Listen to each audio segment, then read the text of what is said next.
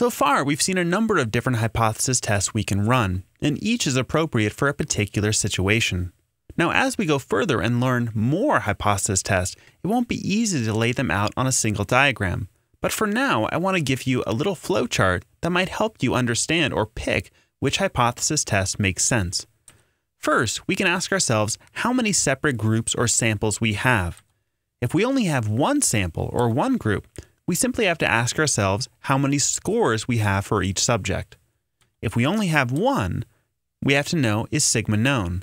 That is, do we know the true population standard deviation? We can always form an estimate based on sample data, but do you know the true population standard deviation? If you do, then you're in a single sample design and the appropriate test is a z-test.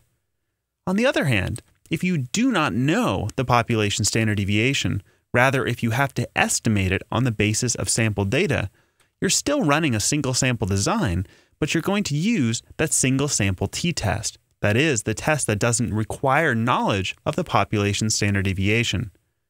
Now going back to how many scores we have for each subject, if you have more than one, that is, you have two, the only test we've seen is that within subject's design, and that uses the dependent samples t-test. Going all the way back to the start, if we don't have just one group, but we have two groups, we have to ask ourselves whether the groups are related, that is, they're matched in some way. Are they twins, or are they independent groups? That is, we have totally separate groups of people taking totally separate treatments. Now, if they're independent groups, that's the between subjects design, or an independent samples t-test. If we're in the very special circumstance where we have twins or otherwise matched individuals, well, that's going to be a matched design, and that will also use a dependent samples t-test.